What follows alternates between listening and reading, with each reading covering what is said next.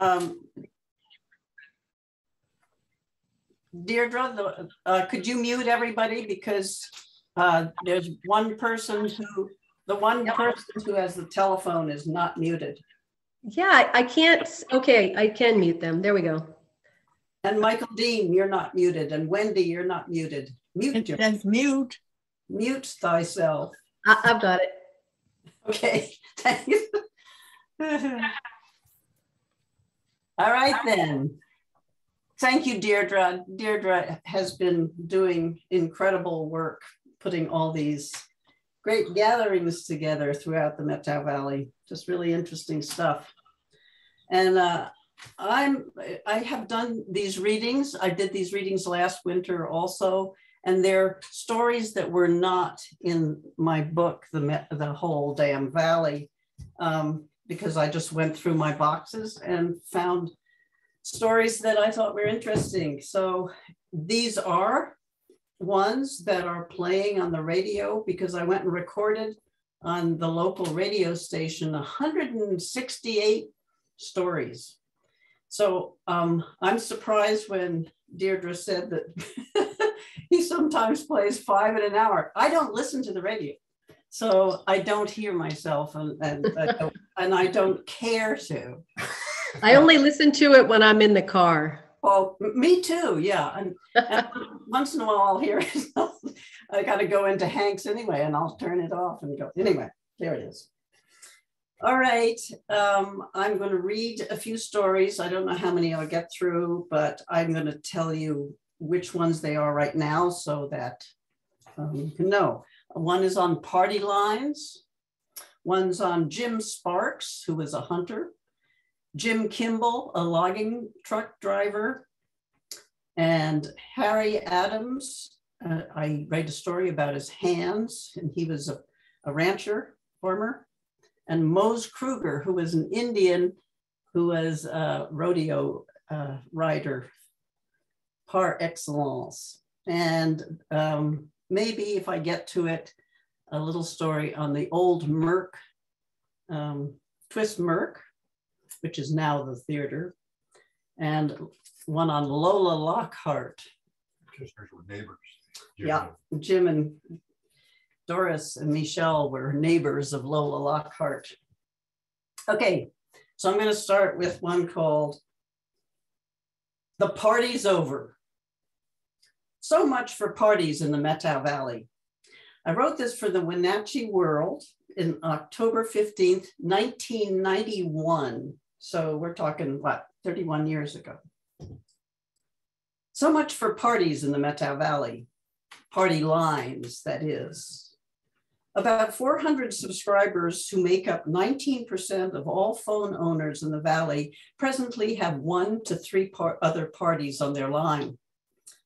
But by the end of 1991, everyone on the Twisp Exchange 997 will have their phones switched over to private lines. And by the end of 1992, everyone in Winthrop and Mazama areas will be private, say PTI communication officials. Pacific Telecom Incorporated is upgrading systems throughout Eastern Washington, bringing one-party service to some of the more remote areas under its jurisdiction. Is everyone ready for the switchover? Seems so, said Dale Wells, central office technician in the Twist PTI headquarters. People are demanding more and more in the way of communication, he said, and they want it faster and faster. The banks of humming circuitry Wells now maintains are so sophisticated that Wells's vocabulary has had to expand by gigahertz. The technology that now zips voices from here to any old where contrasts with the antiquated telephone system that existed in the Valley not very long ago. Aaron Burkhart of Mazama, 34 years on his party line, looks forward to picking up a phone and having a line right away. It'll be good to say what you think without worrying about others on the line, he said. You sometimes damn near have to go somewhere else to call, he groused. Used to be you could hear the receivers being picked up, he went on. They'd go click, click, click. One gal had asthma trouble. You could hear her listening real clear. One old guy got so exasperated one time, he said to everyone listening in, "If you'd all just hang up so I can hear, I'll call you all back and tell you what we said." "Yeah, I'm ready for a private line," Burkhart said, "even if it does cost $1 or $2 more a month." Jay Stokes, a party line member for the last 46 years, acknowledged a lot of rubbernecking went on over his party line. "2 or 3 made a habit of it," he drawled, "before TV, more than likely." Nedra Horn, whose parents bought the first Victrola in the Valley, recalls that they occasionally took their phone off the hook in the evening so that any of the 17 families on their line could enjoy a little crooning of Caruso. Well into the 1950s, telephone lines were still strung between fence posts. "It only took 2 wires to make a circuit," said Slug Davis, who worked with the phone company then, helping to restring lines on legitimate poles. Incidentally, his own birth in 1923 was broadcast fast via switchboard. "Just after we were born," Raymond and I were twins, "Mother called my father from the birthing clinic at the foot of the hill. Of course, Florabelle, who was the operator, heard it, and she took care of the whole town," Davis said. Florabelle Hicks, telephone switchboard operator for the Winthrop's West Side Telephone Company in the early days of the invention, acted as the town's human scanner. She earned 15 cents an hour as she roused the doctor at midnight, rallied every able-bodied person for fires, recruited forest firefighters, and broadcast troop movements, victories, and defeats in Europe during World War I. During emergencies, she'd ring the alarm across the board. People with phones snatched up the receiver to learn what the crisis was. If fire threatened, they'd dash out the door, grabbing every bucket at hand. People here still remember their code rings, the longs and the shorts, which alerted different parties on the line. "Yep, ours was 2 longs and 2 shorts," said Florence Sonicson, who once lived on the one line that ran the length of the Twist River Road in the 1920s. Wow. "I don't remember a lot of things, but I do remember that. 2 longs and 2 shorts," she said. Others say they didn't make calls very often except in dire circumstances. In fact, it was accepted policy for when you could and couldn't visit on the line.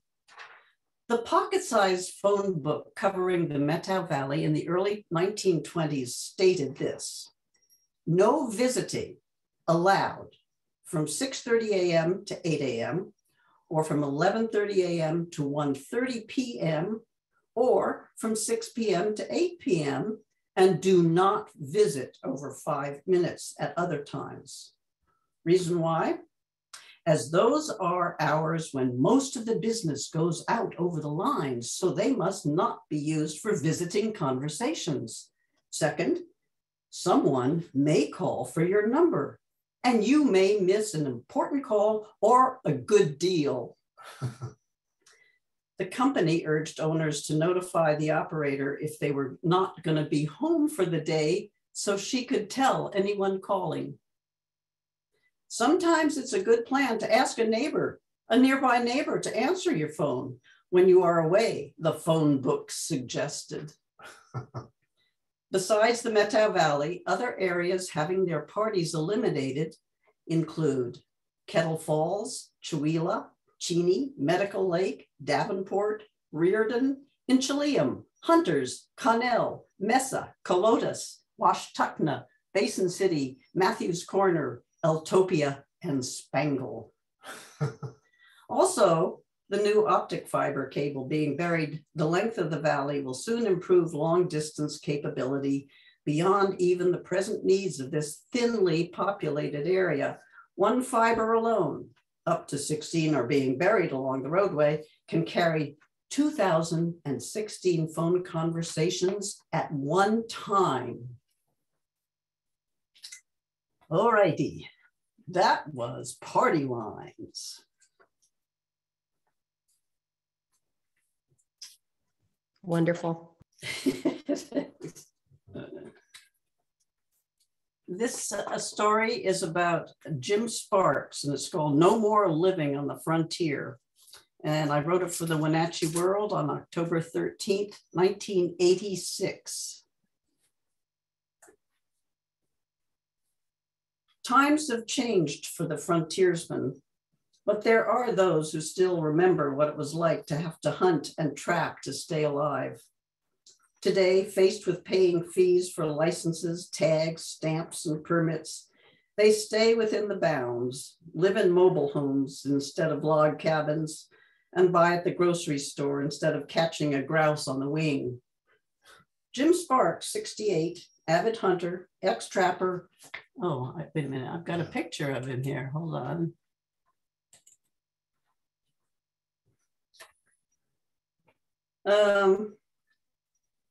Jim Sparks, 68, avid hunter, ex-trapper, past packer and dog team mailman, is never more at home than when he has a firearm in his hands. Hunting and fishing, that's all I live for, he said recently. It's all I've ever done. Same with my dad and granddad, the whole bunch of us, it's in my blood. Sparks and his father drove the gravel road from Wenatchee to the Methow Valley in 1926 to settle down as close to the wilderness as they could get on Lost River past Mazama. From the time that his dad bought him his first gun, a .22 bolt-action rifle, Sparks relied on his aim and savvy to keep food on the table and money in his pocket. Food and money was sort of scarce then, he understated about growing up in the 30s. He lived on venison and wild birds. He augmented his income, earned by packing supplies into the Gold Hill mine and carrying mail by dog team into the Azurite mine, with bounties paid on animal pelts. Back when a trapping license cost $5 instead of today's $150, that is the 1986 today, Sparks and a partner, Romy Johnson, trapped marten, earning $42 a pelt. They made two lines, one 14 miles long up toward the headwaters of the Methow River, the other 11 miles up Robinson Creek. Every day, Sparks would snowshoe one of the lines, breaking trail through deep snow the whole way. They baited their #2 jump traps with horse meat and fish guts, and marten were drawn to them like magnets. They were easy to trap, said Sparks. It was a shame, really. But you got to make a living. Plenty of bear, too, got in the way of Sparks's bullets. But now he has some regrets. I've killed more bear than Carter has pills. I don't know why I did it. I'm not proud of it. I don't even like the meat.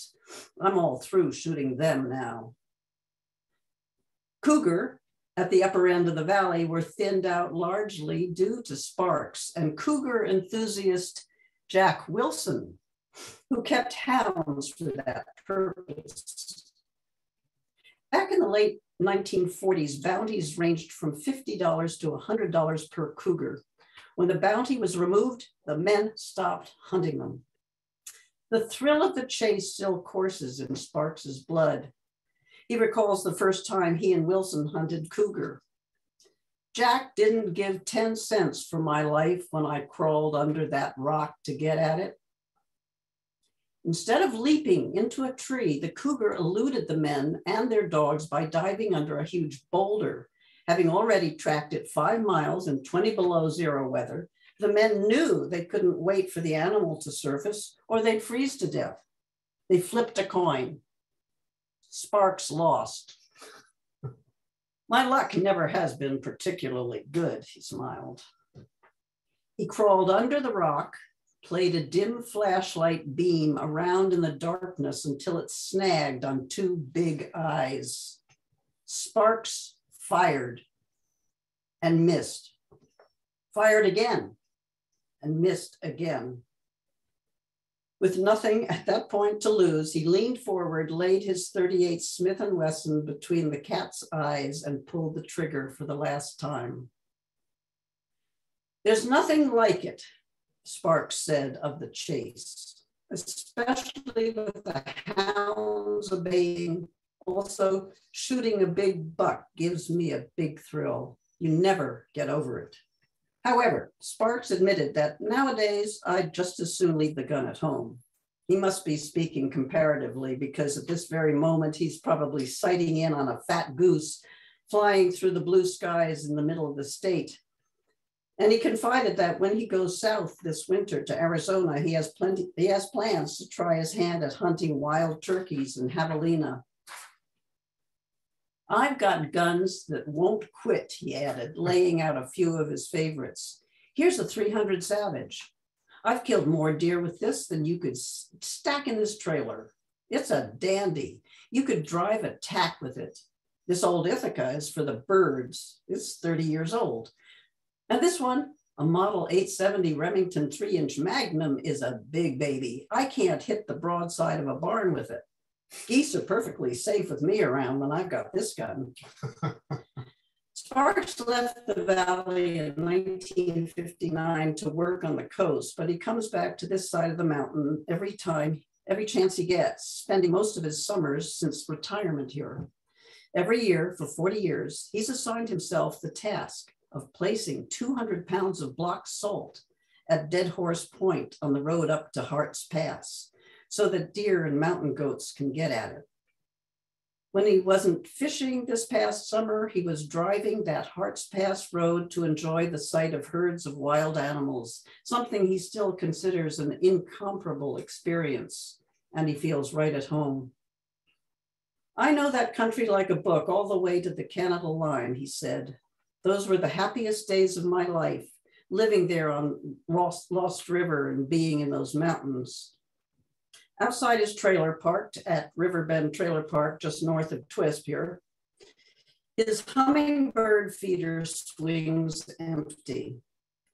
"You have to stop filling it at a certain point," he said, "because if the hummingbirds get used to it, they'll stick around too late for them to fly south. It'll foul up their instincts." Sparks is still tuned into animal ways. But from second-guessing cougars to being concerned about migrating hummingbirds is just an inkling of how times have changed for frontiersmen like Jim Sparks.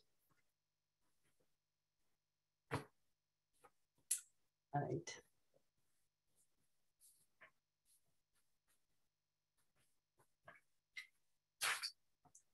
All right, I'm going to show you another picture here. I have to delete that so I can go. All right. This one's about Jim Kimball, who is a logging truck driver here in the Valley, and I wrote it for the Wenatchee World, January 20th, 1989. I hadn't realized I'd met Jim Kimball before. The other day, when Kimball pulled over in his Mack Lloyd logging truck to let me aboard, I clambered up, and I mean up, into the cab, and we introduced ourselves. He gave me a second glance and said we had met a few winters back. I remembered that moment distinctly. It was a day of no-nonsense ice. I was headed down the Twisp River Road to town in my pickup. At the top of death-defying Spokane grade, I slowed to a stop so I could calculate my chances of making it. Halfway down the decline, there was a commotion, so I headed down on foot to investigate. There stood Jim Kimball, though I didn't know his name at the time, staring over the bank. At the bottom of the ravine, his truck lay at rest. Logs festooned the hillside. Shaking his head, he muttered, "Second time this week something like this has happened to me." I remember thinking to myself, this man has seen the last of his truck driving days. Yet Jim Kimball was the one who picked me up for a logging run. He admitted that that particular incident was actually his third, not his second, mishap of that season. all caused by other people being in his way. In each instance, Kimball had opted to go over the edge rather than collide with the vehicles and risk hurting someone. Normally, Kimball doesn't make a habit of this sort of thing.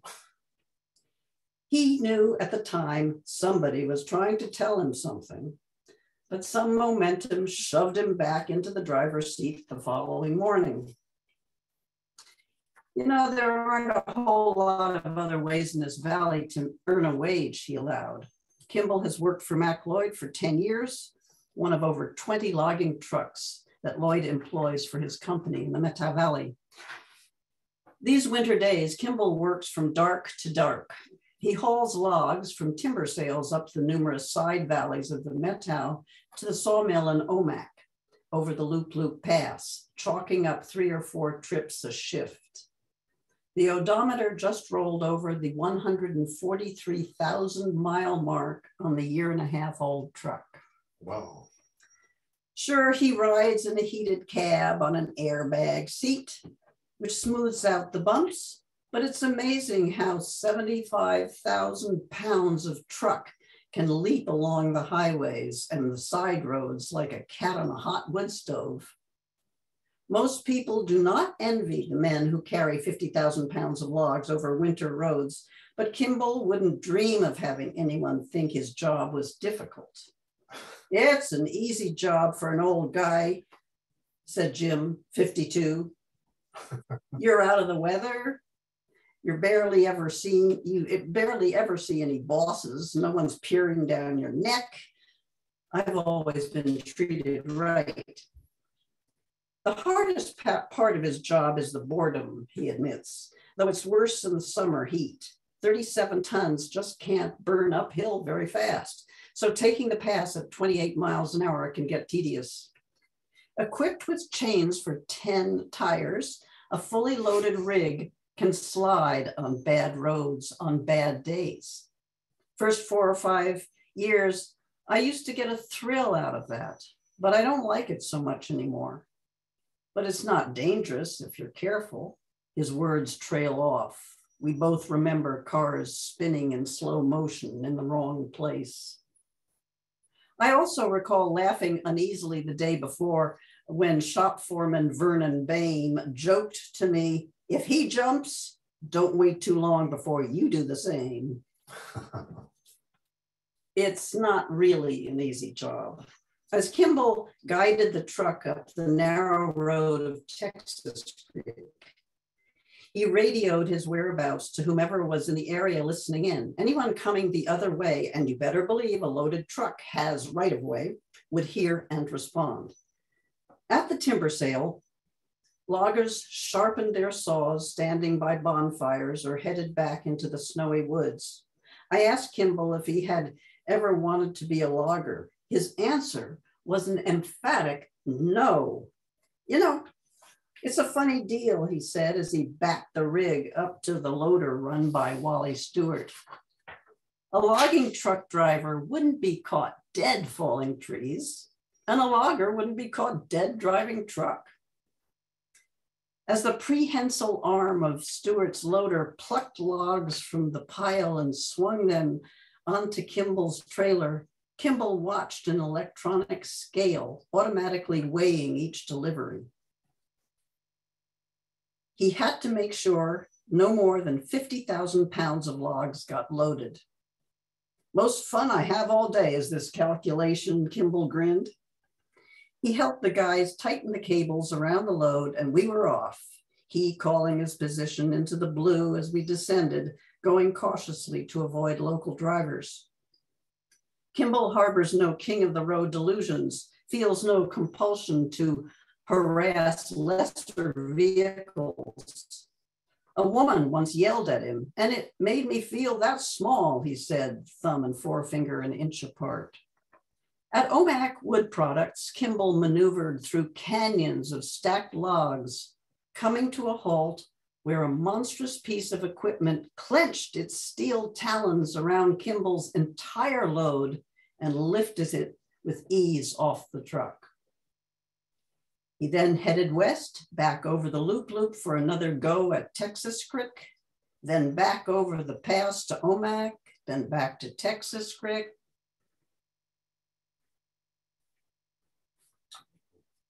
So that was Jim Kimball. Yes? You can change the picture. Yep.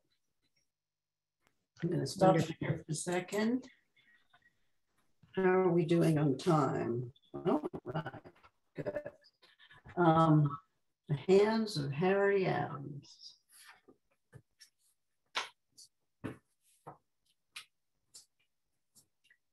This is a rather calmer story here. It's about Harry Adams. I wrote it for the Methow Valley News, September 20th, 1984. Slim as the splinter of a fence post, Harry Adams has hands out of proportion with the rest of him. They've been his workforce, handling reins when he worked the fields by horse, shocking wheat for years in Slab Flat, Montana, doing the 1,000,001 chores during his 79 years on farms.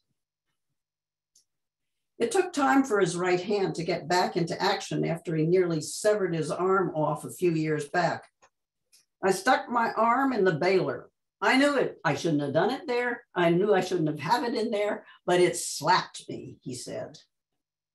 Up the far end of Beaver Creek, Harry and Esther still live on the place they bought in 1951. His son Larry and his family live there also.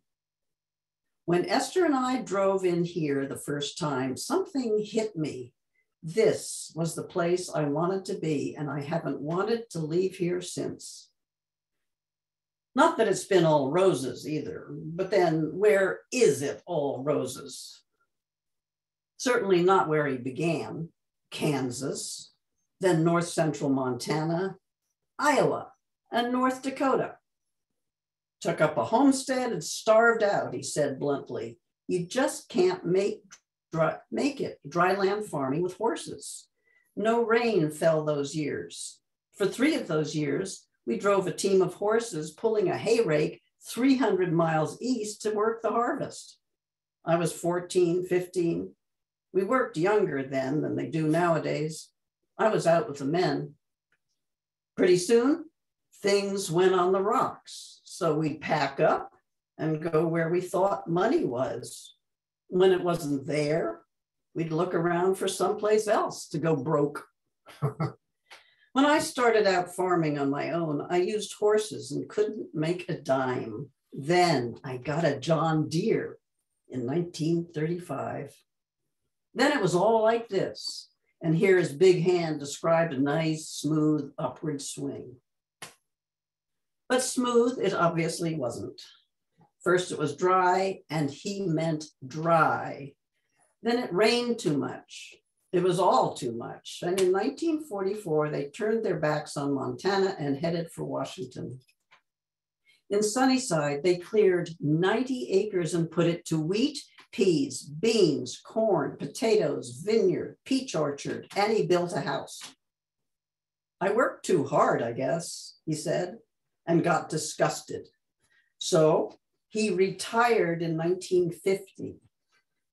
What exactly does retirement mean to Harry's way of thinking? Well, he said, it was just a notion. I ended up busier than before. It was around then that they strayed into the Methow Valley around dark and stuck around for the next 23 years, building up a quality herd of cattle. He still never misses a day of work around the farm. He baled hay yesterday, Esther put in. Harry doesn't respond, just knows it in his bones. When he wasn't actively out working on the farm, he joined a number of agricultural organizations. He was named Farmer of the Year, 19 years after he so-called retired. If you haven't run into Harry around town much, it's not surprising considering he still works most daylight hours. He did buy a television a few years back, but admits that them things spoiled the neighborhood.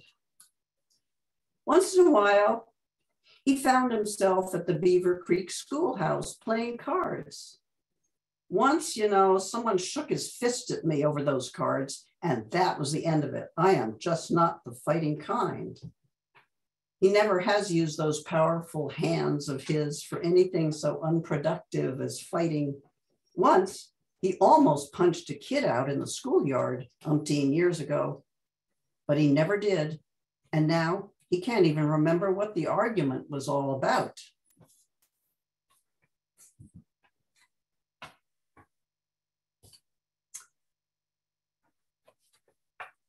Okay, I'm going to read you about Mose Kruger. I've got a good picture of Mose.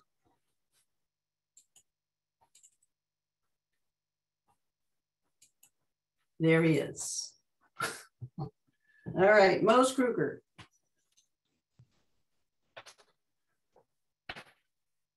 I wrote this for the Wenatchee World in May 17th, 1990.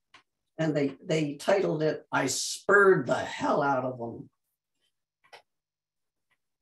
At 80, cowboy Mose Kruger, part Okanagan Indian and part German, is still all sinew.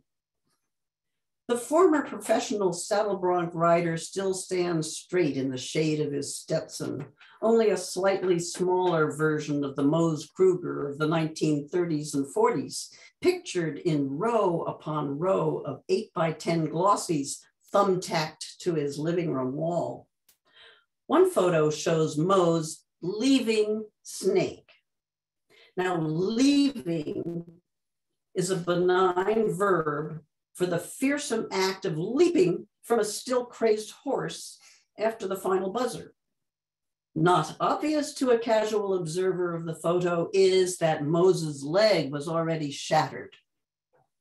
On exiting the chute, Snake had slammed Mose up against a post, but had failed to unsaddle him. The photographer caught Mose mid-leap. The landing must have been torture.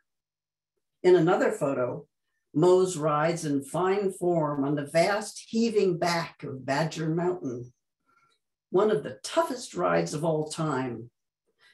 The one next to that catches Mose on one shoulder in the dirt. He just left, and that's in quotes, he had just left whiz-bang faster than he intended. There's another of the legend called Screaming High-Kai.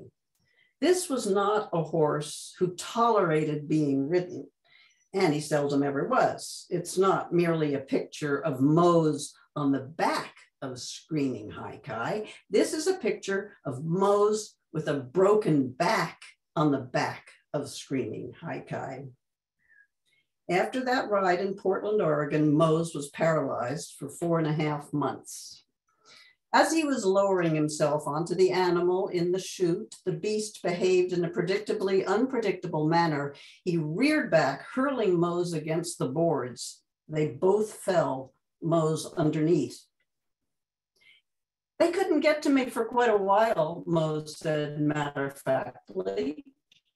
When he was finally extracted, he ignored his pain and asked for a little time to get repositioned. The men who worked the gates told him to go ahead, say when he was ready. I rode him, he said. I spurred the hell out of him. For more than 25 years, Mose Kruger wanted nothing better than to climb onto half-wild horses. He leapt right into professional rodeoing at the age of 17 without first testing the amateur circuit. He traveled steadily from ring to ring, from Vancouver, BC to Pendleton, Oregon, hitting the big time early on. He competed in world championships with world champions, sometimes beating them. He rode the best stock of the best bucking stock breeders from Alberta to Idaho, soaring on the excitement when he rode to the buzzer and heard the crowds yelling in the bandstands. Obviously, there were some disadvantages. I broke my leg so darn many times, he said, 8 times to be exact. I broke my back and was paralyzed. My ribs have all broke. My wrists cracked, but they don't bother me. He endured so much pain that he threw down the painkillers to mask it, which in turn ate holes in his stomach, which doctors to this day try to staunch. And two, emphysema dogs him, brought on by the considerable smoking he did. He admitted he was nervous before rides and would smoke up a storm. The ground behind the chutes must have been half dirt, half butts. He was 44 years old when he finally thought, well, I might as well quit. This salutary idea occurred to him not long after a ride in which the horse decided not to go out the gate like any self-respecting bronc would do. No, sir, he leapt over the top. Oh my God. Moses' leg got caught between bars. It got all twisted up, he explained. When I fell, the horse trumped me, my face and chest. God. The tissue of my heart pulled loose. Doctors told me to lie still and not even talk. About that time, he decided to quit pitting himself against the devils. Born in Penticton, BC in 1910, Mose rode racehorses that his father raised from the age of 11. He grew up breaking horses and knowing how to get horses to buck. He kept in shape by running, flat out running for half a mile and then jumping in a lake to harden his muscles. Before a ride, he jumped up and down to limber up his legs and flail his arms around to get them loose. Then he said, I just get on and go. Mose, who became a US citizen 50 years ago, lives near Brewster by the confluence of the Columbia and Okanagan rivers. He raised cattle there from the early 1940s until just last year, when failing health forced him to sell the stock. However, back in the corral, two handsome racehorses grazed today. He showed me a fine new saddle with silver edging. No one, no matter what, is going to keep Mose Kruger off a horse. It's fabulous. How are we doing in time-wise? Is that maybe a little short one? We're doing great. Yes. You are doing great. Should we do one more then? Sure. Okay, one short one. Shall I do a little Lockhart for, I'll do a little Lockhart for the Kissners. I wrote it for the Wenatchee World, December 29th, 1989. It's not one of nature's finest works of art, asymmetrical and pouchy. It isn't even lovely to look at when braided and decked in dry flowers. Nonetheless, for centuries, people have used it to rid themselves of colds, high blood pressure, and heart arrhythmia. It cuts phlegm, shrinks hemorrhoids, and fights gonorrhea. It kills certain germs at a distance of 40 feet. And what, pray, wields such power? Garlic. Lola Lockhart, a staunch believer in natural remedies, lives in Twisp, keeps a container of garlic on her dining room table. Every day she chops a clove into little slivers and chews them up. Should anyone with sniffles come into her presence, she unceremoniously lunges for her garlic jar, quickly peels a clove, pokes holes in it with a pin, and puts it in her mouth to ward off the germs emanating from that hapless person. Garlic is one of the oldest healers there is, from what I've gathered from my readings, Mrs. Lockhart said, waving a hand at shelves and shelves of books dealing with health. By the way, she continued, if you're self-conscious about the smell of it, just chew some parsley. Parsley not only kills the odor of garlic, but has vitamin A, which is good for your skin, hair, and eyes. A remarkable 78 years old, Lola Lockhart bathes in ground comfrey leaves for her joints and makes ear oil for herself, her family, and dog out of mullein blossoms and olive oil.